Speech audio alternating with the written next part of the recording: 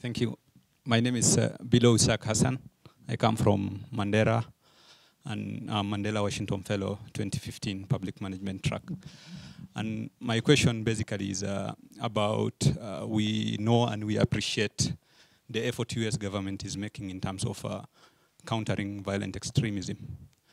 But on the same note is, yes, we are receiving as a country funding from the US that is funding the security agencies who are handling the issues of extremism.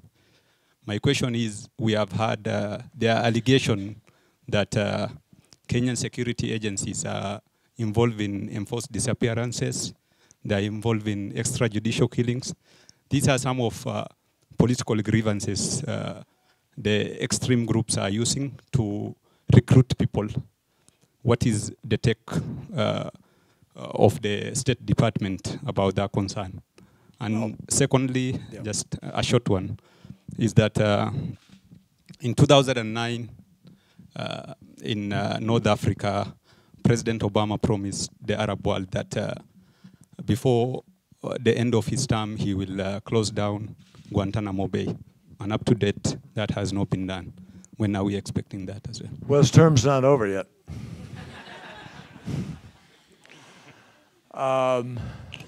Thank you for your questions. On the extrajudicial killings, I talked about that with President Kenyatta this morning, and we had a very good and very frank and very constructive conversation about it. He is opposed, and he has issued instructions and orders to his top people that this is not something that should occur. But he also pointed out, as others have to me, that some of the disappearances, and I'm not excusing anything here, if anybody is killed, that's one too many, two too many, whatever. But some of the disappearances are people who are going to fight across the border in Somalia or somewhere, and they get killed and they don't come back, and quote, they've disappeared. It's a good organizing tool to be able to argue, that everybody who has disappeared has somehow been eliminated in an unacceptable way. But clearly some people have been. We know that. And it's wrong.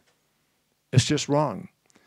And what we need to do, and we have committed to do, is work with the government to help do a number of things, to work with the intelligence community, to work with the police community, to make sure that procedures and mechanisms are in place that will guarantee a due process and a legal process that is instituted so that a detainee is not subject to being murdered, but is going to be put into that process and held accountable for whatever it is they may or may not be doing. Now, it takes time to build that. It's not going to happen overnight. But we agreed to have a task force come together, work on it, do a forum, to try to talk about it. And he has agreed also to have our folks work with the Inspector General of Police and with your intelligence chief and try to work at this. And we are committed to doing that. President Obama is deeply concerned about it, as am I.